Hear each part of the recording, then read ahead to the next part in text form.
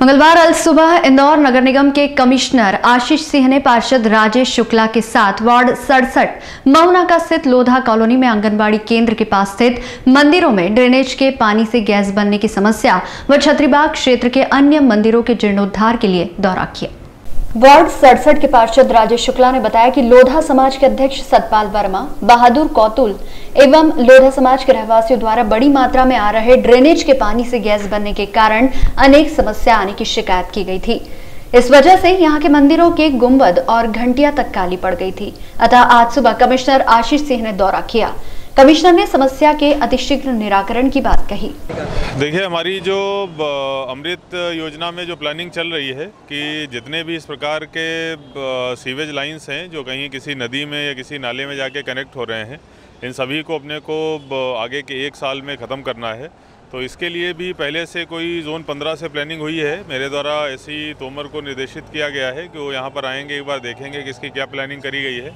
हम लोग एक परमानेंट योजना बनाएंगे जो आगामी 1-1.5 महीने में हम लोग संपादित भी कर लेंगे, लेकिन पूरी तरीके से इसको जो भी हमारी प्राइमरी सीवेज लाइन होगी उसमें कनेक्ट किया जाएगा और ये नदी में नाले के थ्रू जो नदी में सीवेज जा रहा है उसको पूरी तरीके से हम लोग रोकेंगे। वहीं पार्षद श्री शुक्ला व रहवासियों के साथ कमिश्नर आशीष सिंह, अपर आयुक्त रोहन सक्सेना एवं जोनल अधिकारी श्री वाजपेयी ने छतरीपुरा थाने के पास बन रहे मंदिरों को पीछे शिफ्ट करने के लिए भी चर्चा की।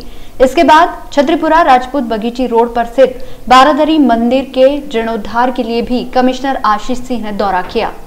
बाद में कमिश्नर ने टोरी कॉर्नर तक स्मार्ट सिटी रोड का दौरा भी किया।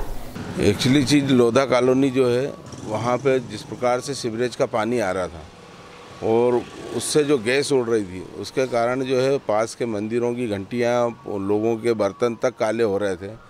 वो मैंने कमिश्नर साहब से निवेदन किया था कि आप एक बार दौरा करें और कम से कम हमारे क्षेत्र को देखें। उन्होंने कहा मैं महीने से 1.5 महीने के अंदर ये सीवरेज वाला हल कर दूंगा।